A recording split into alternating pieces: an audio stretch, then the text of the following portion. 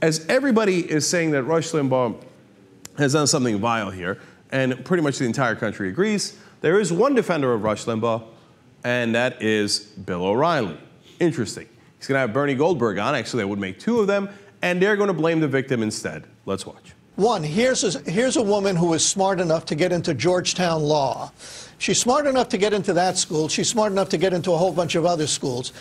Yet she thinks that a Catholic university, which she consciously decided to attend, should change its values to suit her. That discussion isn't really happening. And the reason she did that is she knew that Georgetown's insurance policies that cover students did not include contraception when she agreed to go to the school. There should be more of a discussion about that. Really? So wait, first of all, it's her fault. Second of all, she planned this out years ahead of time. I got it. I'll specifically go to a law school that doesn't cover contraception, so I can make a big issue of that if the Republicans decide many, many years later to randomly try to take away contraception coverage. How in the world would she have possibly guessed that? Like maybe maybe their conspiracy theory doesn't involve the Republicans. It's just that she was going to fight this lonesome battle to get Georgetown to cover contraception since it's a Jesuit school. No, she picked Georgetown Law School because it's a great law school. What was she supposed to do? Go to Podunk Law School on the contraception issue alone? People don't do these weird conspiracies, except Republicans. That's, I guess, why they're projecting. They're like, that's why we would have gone there. So we can then say, oh, look at what the liberals did to us.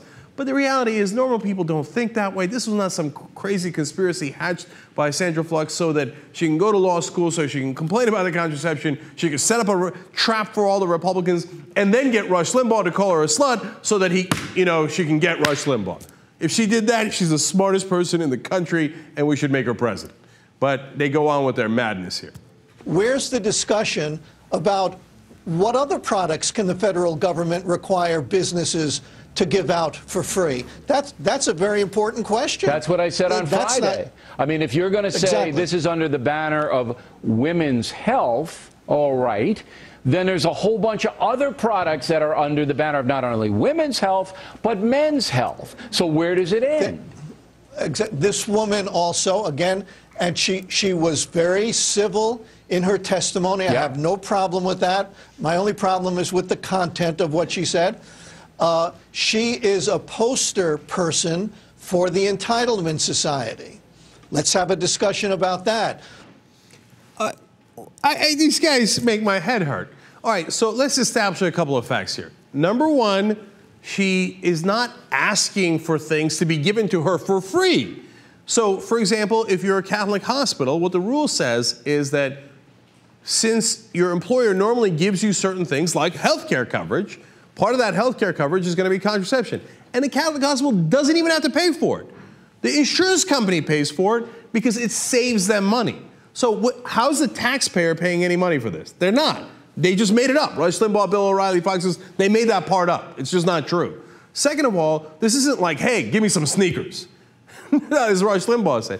No, this is, I get health care coverage for my hospital, or in her case, she's a student, and as part of her tuition, she gets some health care coverage. And part of that health care coverage is, for example, breast cancer screenings, possibly contraception. If she has a heart attack, they cover. What are they going to come up? Oh, Entitlement Society. You have a heart attack at Georgetown, and they expect to take you to the hospital and get some medical treatment. Yeah, because you're a student there. That's how it works. And this isn't some sort of entitlement grab. This is everything. If you're an employee, it's part of your package. If you're a student, it's part of your tuition. So you're paying into it, and in this case, the insurance company's covering it. The taxpayers aren't giving these people anything extra. Stop making things up, Fox News.